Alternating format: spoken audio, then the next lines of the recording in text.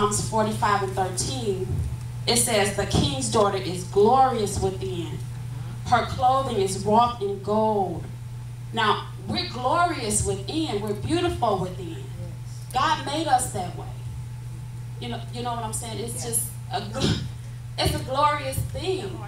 I mean, to know that we belong to God, and God is in us, and we're actually beautiful beings.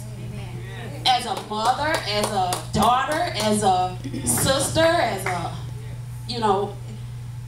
it's God's report. And we're going to believe God's report for everything that he said about us. I mean, every flaw.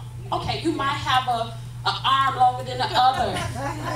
You might be darker than me, or I might be lighter than you, or your hair might not grow as fast as, but that's the flaws that God knows about. It wasn't a surprise to him. So when you look in the mirror like, oh, no, this nose is just, oh, that nose don't surprise God. He gave it to you.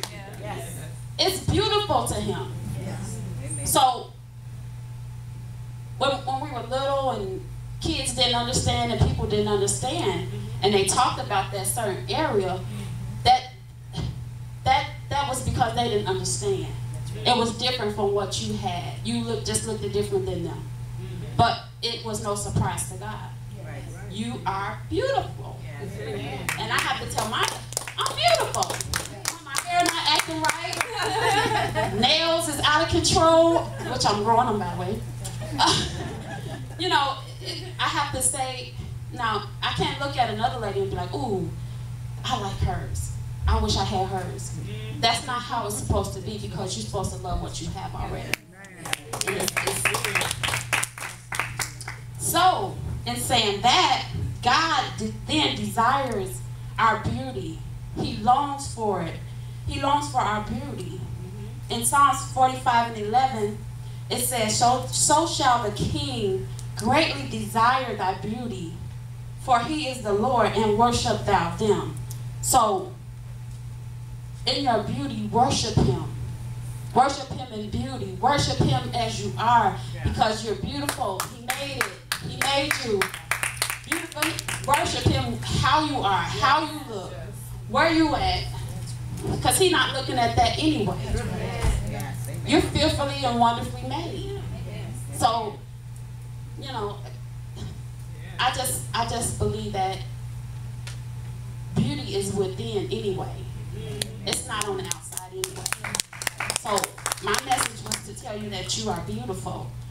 And I'm not going to be before you too much longer, but we need to agree with them. Every hair on your head is numbered. So, whether you cut it, it's numbered.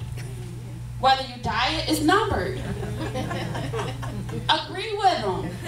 He loves you how you are. Just agree with the report of the Lord.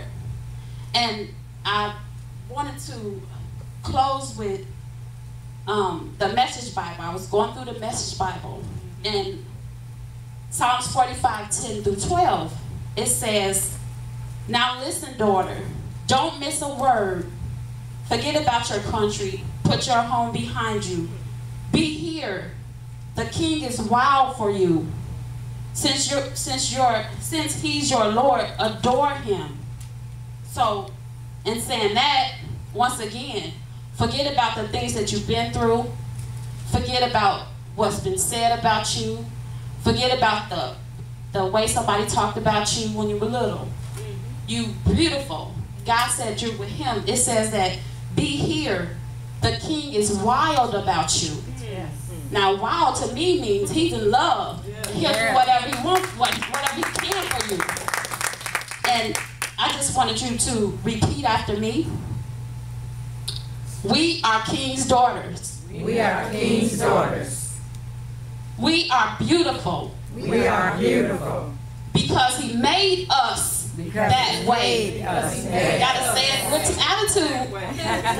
Because we made us. He made us That way. Thank you. Short and to the point. Short and to the point. Praise God. We are beautiful. Especially when we see ourselves as He made us to be. When we see that our identity is not within ourselves, but our identity is wrapped up in Him. And when you come to Christ, you're able to see that identity. You're not able to see that. You can see it, you know, you have people that think they all that in a bag of chips before they're even saved. They already think there's something worth looking at, you know.